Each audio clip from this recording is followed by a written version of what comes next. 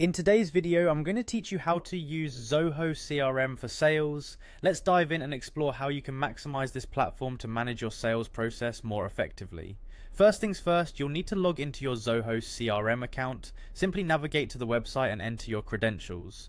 Once you're in, you'll be greeted with the home dashboard where you can access various features and modules. Now let's talk about one of the primary functions you'll be using: adding leads. These are your potential customers, and it's crucial to have them organized efficiently. To do this, head over to the leads section.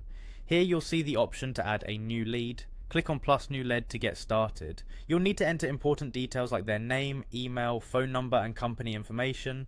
These details are essential for keeping your records comprehensive and up to date.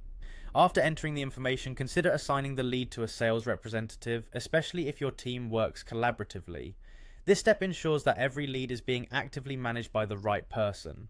When a lead becomes interested in your products or services, it's time to convert them. You can convert leads into contacts, accounts, or deals. Simply open a lead and click on Convert.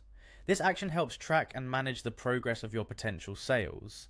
As you nurture leads, you'll want to add and track deals. Keeping a record of your deals allows you to manage the sales process from start to finish. You'll also need to log any activities such as calls, emails, or tasks related to the deals. This ensures that you and your team stay informed on all interactions with each lead or customer. Next, you'll want to utilize dashboards and reports to gain insights into your sales activities.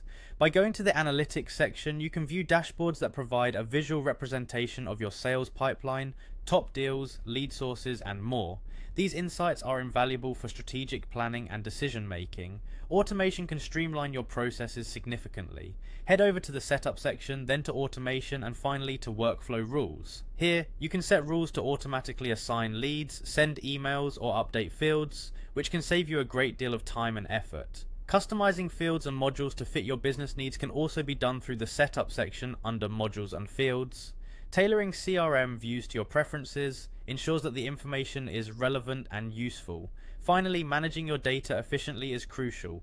Under Setup, you'll find Data Administration where you can import or export data. This feature allows you to incorporate external data into your CRM or export existing information for reporting or backup purposes. And there you have it. By following these steps, you'll be well on your way to mastering Zoho CRM for your sales processes. Take the time to explore each feature and customize the system to best suit your needs. Thanks for watching, and happy selling!